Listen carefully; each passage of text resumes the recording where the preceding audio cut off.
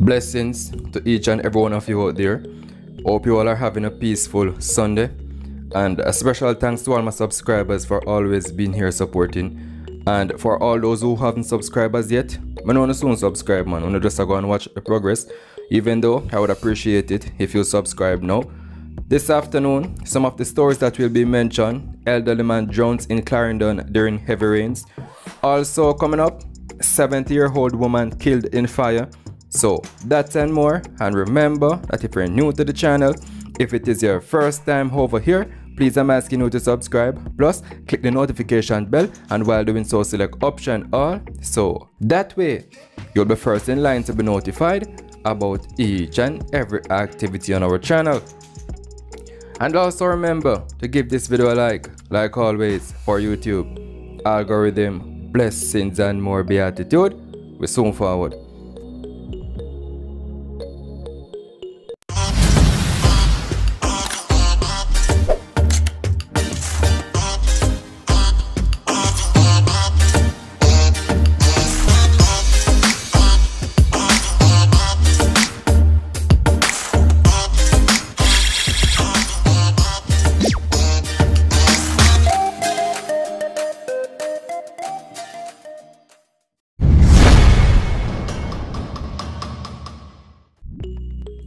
Starting off with the pandemic, Jamaica has administered more than 500,000 doses of C-19 vaccines as the islands continues efforts to vaccinate 65% of the population against the deadly disease by March of next year, 2022.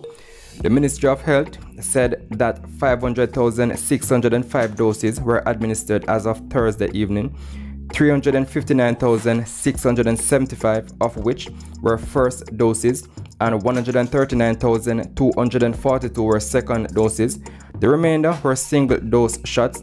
While the government has said that the inoculation of a large portion of the population against the Big C is critical in the fight against the virus that has only slowed the economy and has threatened to bring the health sector to its knees. On Wednesday, the island recorded 462 new infections and confirmed 22 deaths. The new cases moved the total number of infections to 64,294 since the first case was recorded last year, while the death toll climbed to 1,453. Jamaica has received more than 1 million doses of AstraZeneca, Johnson & Johnson and Pfizer vaccines for use of the island. According to the health minister, in the last 4 weeks alone, they have received more than 820,000 of those doses. This is in keeping with the inflows that had predicted, with more to come. He continued by saying the vaccines are here, so what Jamaicans need to do is to make good use of them, and he is encouraged by the uptake over the last week and urged those who have not yet been vaccinated to make every effort to do so as soon as possible. Now over to Clarendon. 78-year-old Dennis Jackson is believed to have been swept away by floodwaters. The Exeter police say Jackson was riding along the Longwood Main Road when he was believed to have been fallen into difficulties. A resident stumbled upon the body of the elderly man in a drain this morning, and as I extended my condolences, may his soul find resting place. Now over to an accident scene. Elizabeth Fairclough was traveling in a car that went off-road. She told the media that the crash happened about 6:30 a.m. She and her husband were aboard a Volkswagen motor car when the crash occurred. Here's the video. Be attentive. What's your name? Mary Jane Elizabeth. Elizabeth? Okay. Elizabeth Fairclough. You know, I was in an accident this morning. What should I say the code? So what exactly happened? Because I see one car there in the middle of the road. I can't remember what happened, but I know the car that I was driving with my husband, it went over into an embankment, deep embankment, and I came out without a scratch. But what I can say, God was in this. This was all God. Because for me to walk out from that accident, I should not be here standing here talking to this reporter. I should have been down there in the hospital or dead. But I want to tell people of Jamaica that God is a miracle working God that is still do supernatural favor, that I could come out without a scratch and standing when my 2 feet and giving the testimony to God to say God is awesome, and to tell people out there, if you're not serving God, it's time to turn your life around and serve God. Let me be a testimony that God could save me from such a horrible accident, and standing here talking this morning. I give God the glory, I give him the honor, and I give him the praises. Okay. Do you have any idea about what time this happened? It's about around 6:30 something. Okay. This morning. And how many persons were in your vehicle? Myself and my husband. Right. Who was driving? My husband. All right. Thanks.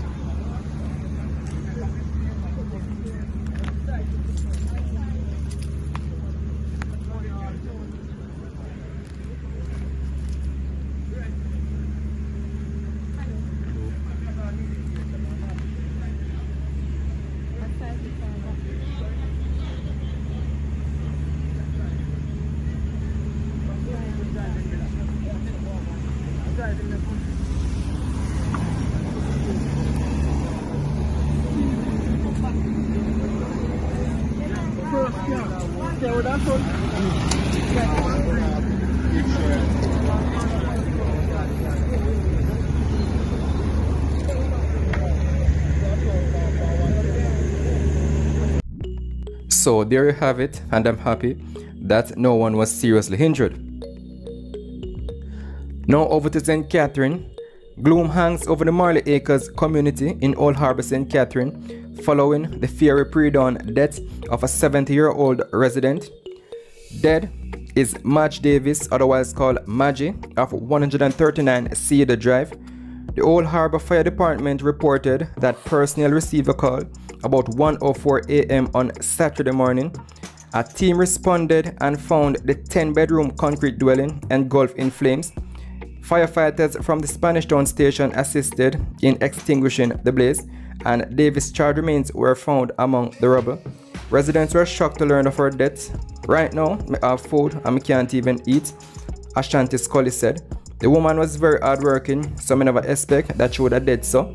Other residents said that the deceased was an usher at her church, the Refuge Temple, and that her sudden demise had shaken the congregation. Even the pastor is in a state of shock, said Mildred Manning, a resident. Davis was said to have lived alone. District Officer for the Old Harbour Fire Station, Hopeton Johnson, said the estimate damage was 13 million. The house was not insured, and the Old Harbour police have launched an investigation. So my condolences to the family, and may her soul rest in peace. Now over to some politics, and the People's National Party is having some issues, some internal squabble, as usual, because these politicians' mouth has no filter. These cars are more reliable than most of these aristocrats that should be setting examples. Anyway, the war of words is between Southeast Member of Parliament Lisa Hanna and one of her councillors, that goes by the name of Ian Bell. So be attentive, because you will have to listen carefully to understand. I don't want anyone to say I'm over exaggerating, so here's the clip. The explosive feud between Southeast St. Anne Member of Parliament Lisa Hanna and one of her councillors, Ian Bell, has taken another turn. Our news centre disclosed yesterday that Hanna has reported Bell to the police and alleged that the councillor told her that he'd thump her in her face. Bell, who's councillor for the Beatitude division in Southeast St. Anne, has moved to clear the air.